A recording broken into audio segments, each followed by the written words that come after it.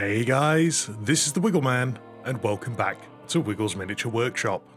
Today we're going to be painting Wolverine's face and cowl. I put out a vote on the channel asking if you'd like to see a full painting tutorial video for this. 5 of you voted yes, 1 of you really likes boobies. So to begin with, we start off with a grey primer undercoat, and I start putting down Vallejo model colour flat flesh as my initial skin tone. Just going all over the model with the airbrush until we've got a decent saturation around where the skin's going to be.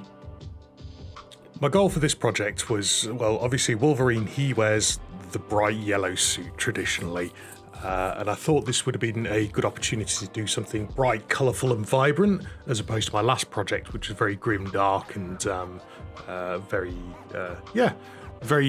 desaturated. So if you haven't checked out that video, it's up there in the corner right now, but go check it out after you've watched this one. And as a matter of fact, if you haven't already, subscribe to the channel, let me know how I'm doing, and if you stay tuned, you'll even get to see a peel reveal later on.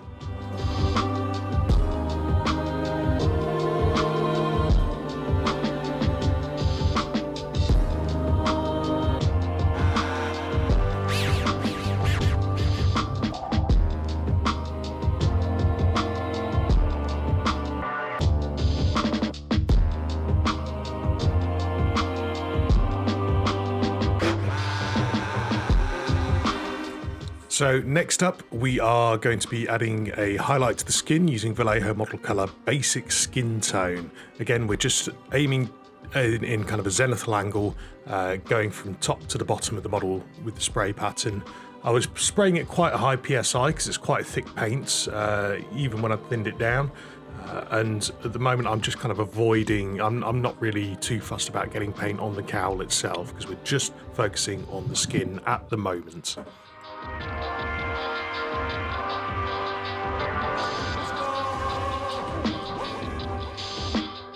I then mixed together Scarlet Red and Warlord Purple in a 50-50 mix, and it didn't really look very good. So I added a bit of Express Colour as an experiment, and it did nothing.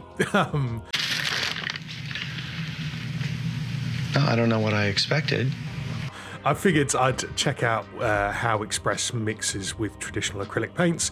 Didn't really do anything, but yeah, now was the time to airbrush into the mouth and get kind of the deeper red fleshy bits of the mouth done.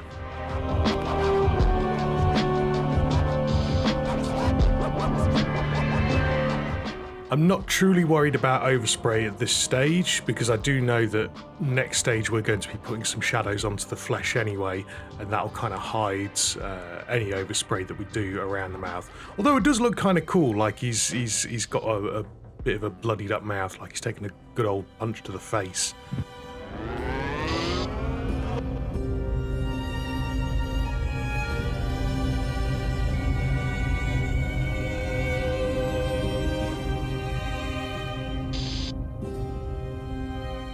So now we're going to be using Vallejo model colour medium skin tone to add in some shadows around the face. It's a very, very yellow tinge to it, as you'll see on the video now. I felt like that would kind of be the play to go with, considering the rest of the armour and the cowl is going to be yellow, so there's going to be a natural reflection of the light onto his skin anyway, casting kind of a yellow shade onto him.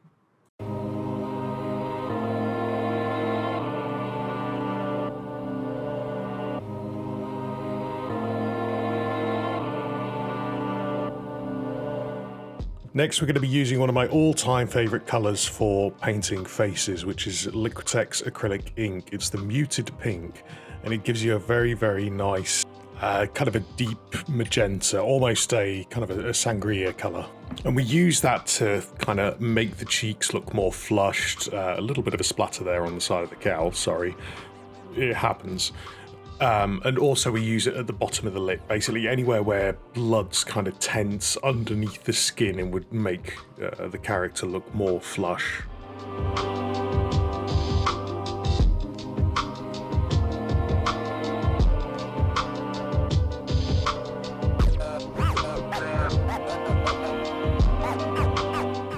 So back to the Vallejo model colour basic skin tone this time, and we're once again going to be adding back in those highlights onto the skin, and we're going to see one of the first happy little accidents that happens during this painting process. So I wasn't entirely sure what I was going. Oh, there we go. It's just happened.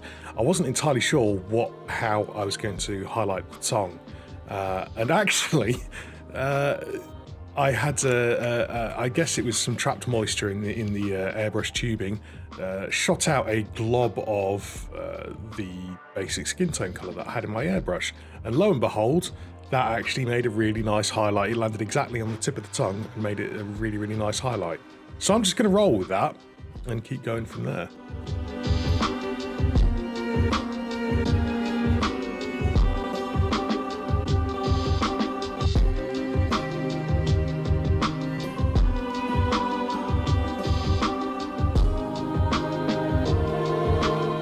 Next up, we're going to block in the teeth of the model. We're going to be using Vallejo Game Color Bone White. If you've watched enough of my videos at this point, you'll know that I really enjoy painting teeth, actually. I don't know why. But for brighter teeth, I'll always start with a bone white colour. Whereas if I'm going for more kind of like long fangs of like monsters and things like that, I'll start with a khaki colour and then I'll work my way up from there. But on we go with the teeth painting montage.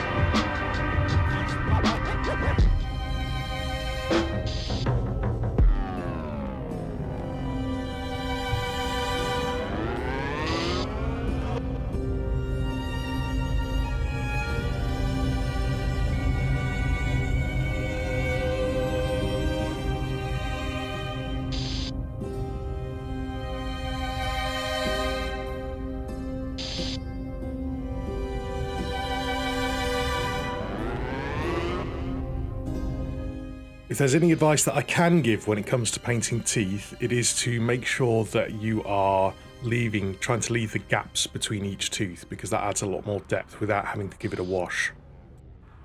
So now we're going to block in the eyes of the mask, which is a bit of a wasted step because later on I end up going back over it anyway. But we are using Vallejo Game Color Dead White for the eyes because Wolverine's cowl has just plain white eyes on it.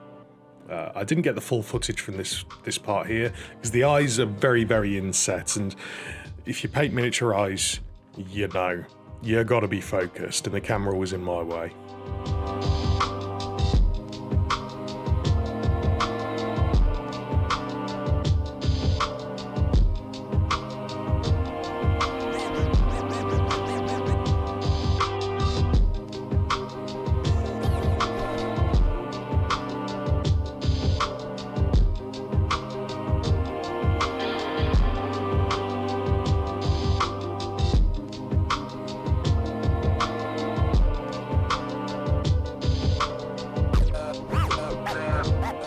I then took that same Vallejo Dead White colour that we just used on the eyes and just highlighted the tips of each tooth as well to give a very, very subtle transition,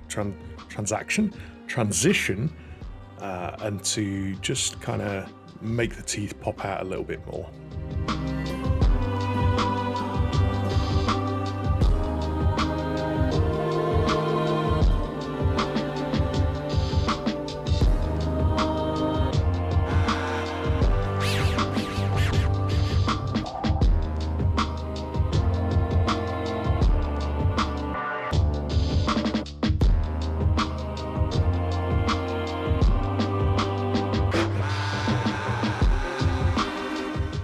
Finish off the highlighting of the skin, I took the Vallejo basic skin tone that we'd used earlier for the last airbrush Zenithal highlight. I gave it a 1-to-1 mix with a glaze medium, and then I just glazed it over the lips, and I also glazed it around the top of the kind of the corners of the mouth where near the cowl. You'll see in a minute. I'm not sure what that part of the face is called, but it's just next to the cheeks.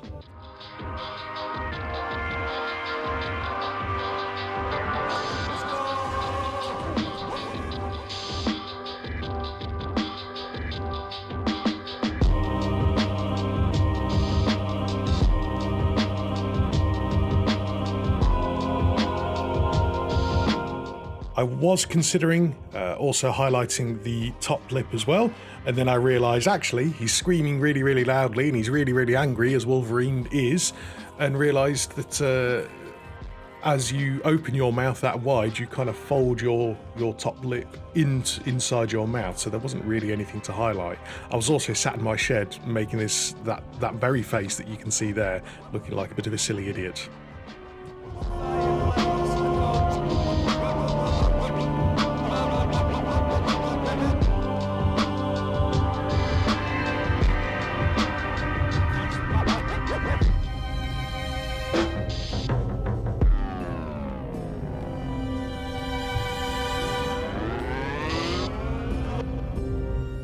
So for the final step of the skin, we're using Vallejo Express Color Dwarf Flesh, and we're going to be basically pin lining all the way around the edge of the cowl to give it a bit of depth.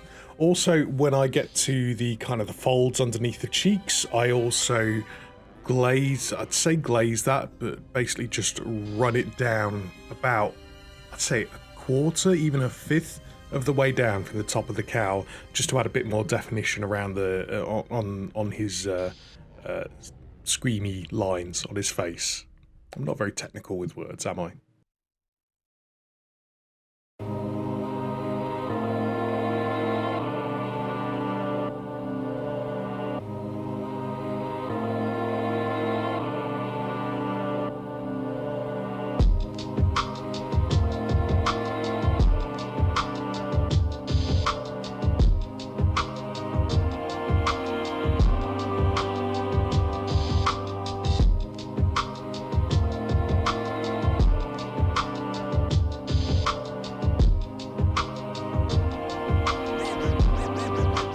So that about does it for the flesh of the model.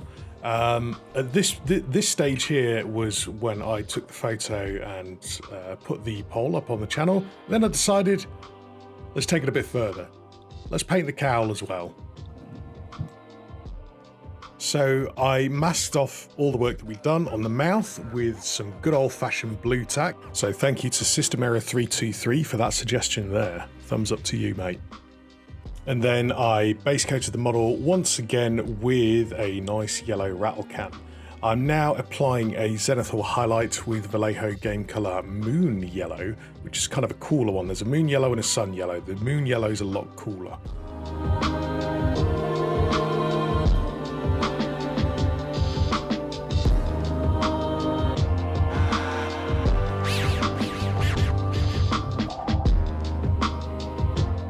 Now, to assist with this next stage, I've really dropped the aperture on my camera just to kind of raise how much contrast that there is in what you're seeing right there. But I'm now taking that moon yellow and I'm going to be highlighting the scowly bits of the cowl, where he's kind of got the wrinkles from his angry furrowed brow.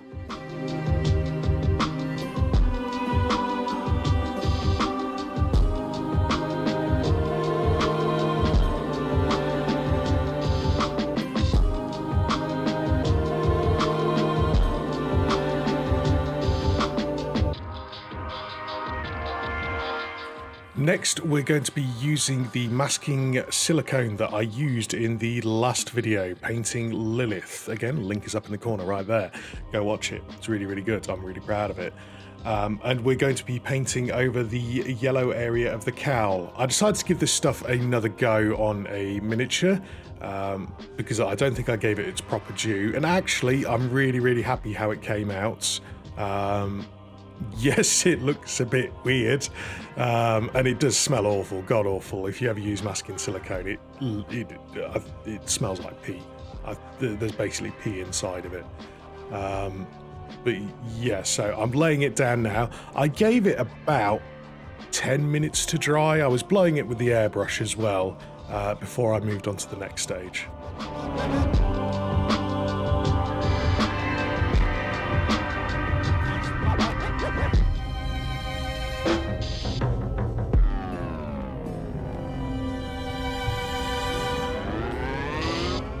So as you can see, the masking silicone's basically dried pretty transparent.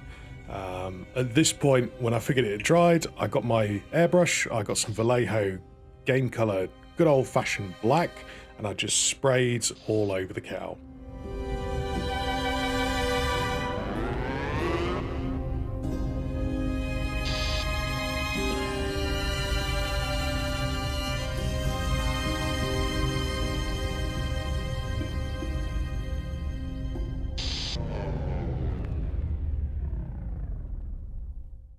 At this point, even with the masking silicone underneath, I thought it looked quite cool, kind of the effect we had going on with the cowl here, just with kind of just that airbrush effect in the transition. So one to keep in mind in future. All right, ladies and gentlemen, it is now time for the peel reveal. So taking off the blue tack off the model, that was a bit of a pain. If you've ever used blue tack before, you know it can leave a bit of residue behind, but it's very, very easy to take the kind of remains of the blue tack back off. As long as you take a bigger clump of blue tack and just dab it over the areas where there's blue tack left behind, it should pick it up pretty easily.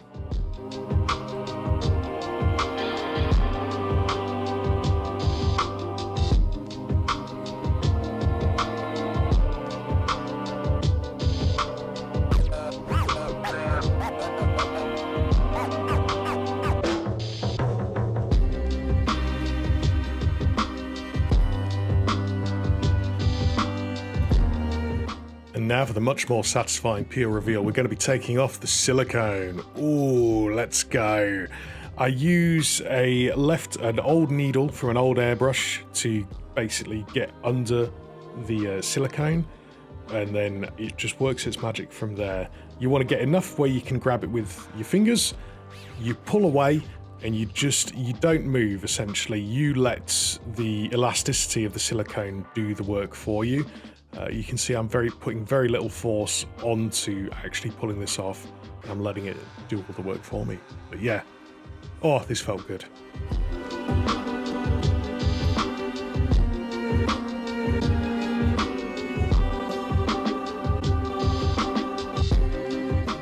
Next, we're back to doing the eyes. This time I am giving an initial layer of Vallejo Game Colour Cold Grey as kind of a base for the eyes, and then I go back over it with my titanium white acrylic ink to make the whiteness of the eyes.